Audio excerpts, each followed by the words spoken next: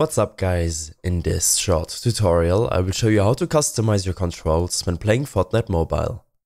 This should be quite an easy tutorial, but if you still have any questions then leave a comment and let me know. Open up Fortnite Mobile.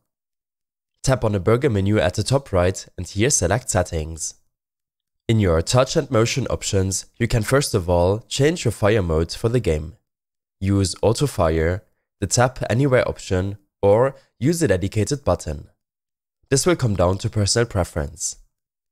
Below, you will be able to change your touch sensitivities, aim assist, which should help you when aiming, and a few motion settings.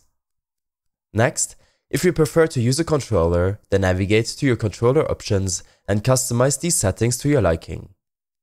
When this is done, apply your changes and exit out of your settings to open up the HUD Layout tool. This tool will enable you to change all of the heads-up display buttons and indicators to your liking. You also have the option to include some extra buttons to increase your navigation while playing the game.